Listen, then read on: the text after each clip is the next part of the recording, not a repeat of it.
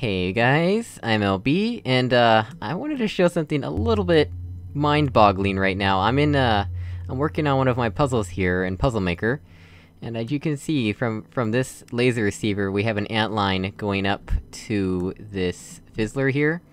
Makes a nice path to it. I actually like the path it takes. Like, it would be cooler if it kinda went up along, this wall here, but whatever. The path it takes is fine.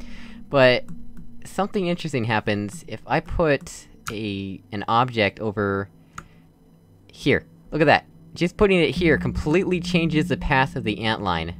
Here. Or here.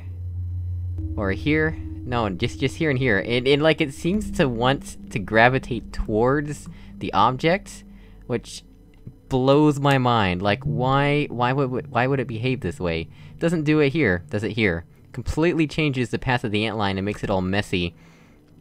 I have no idea why it does that. It is so strange.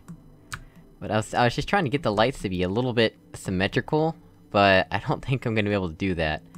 Actually, this path right here, I guess that is a little bit better than what it was before, but that's still mind-boggling to me that it works that way.